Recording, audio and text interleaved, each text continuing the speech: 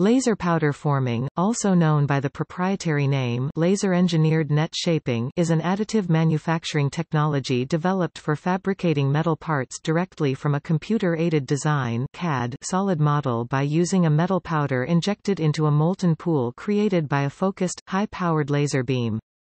This technique is also equivalent to several trademark techniques that have the monikers direct metal deposition (DMD) and laser consolidation (LC). Compared to processes that use powder beds, such as selective laser melting (SLM), objects created with this technology can be substantially larger, even up to several feet long.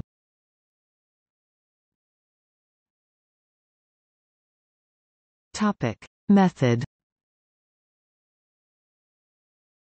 A high-power laser is used to melt metal powder supplied coaxially to the focus of the laser beam through a deposition head. The laser beam typically travels through the center of the head and is focused to a small spot by one or more lenses. The XY table is moved in raster fashion to fabricate each layer of the object. The head is moved up vertically after each layer is completed. Metal powders are delivered and distributed around the circumference of the head either by gravity, or by using a pressurized carrier gas. An inert shroud gas is often used to shield the melt pool from atmospheric oxygen for better control of properties, and to promote layer-to-layer adhesion by providing better surface wetting.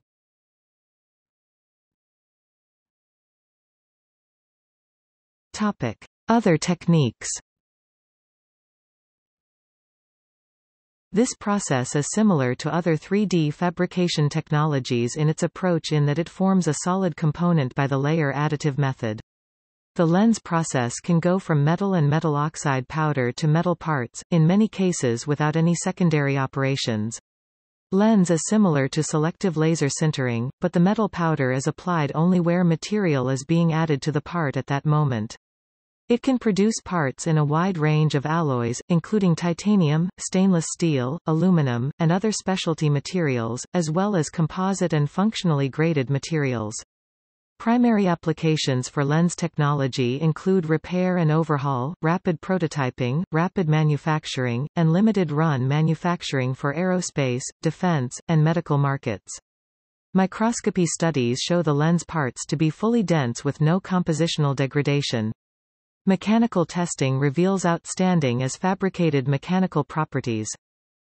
The process can also make near net-shape parts when it is not possible to make an item to exact specifications. In these cases, post-production process like light machining, surface finishing, or heat treatment may be applied to achieve end compliance. It is used as finishing operations.